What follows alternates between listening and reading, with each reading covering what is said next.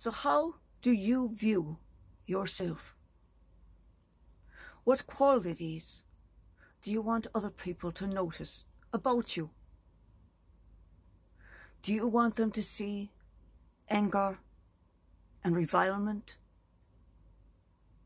I think we all want everyone to see patience and mercy. Patience helps us to be the merciful in the way we view ourselves, the way we view our communities and our world. In our own lives, do we welcome the patience of the Holy Spirit? In our own communities, do we bear with one another and radiate the joy of fraternal life? In the world, do we patiently offer our services or issue harsh judgment? These are the real challenges in our life.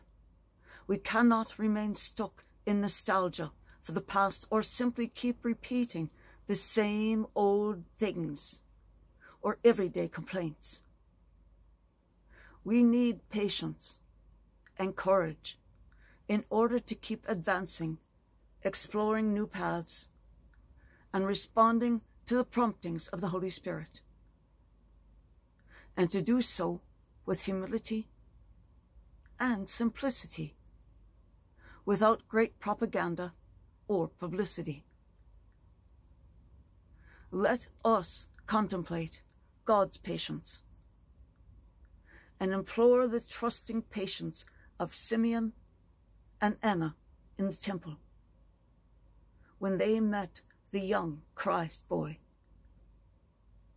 In this way, may our eyes too see the light of salvation and bring that light to the whole world, just as these two elderly, patient individuals did in their words of praise to God and God's Son.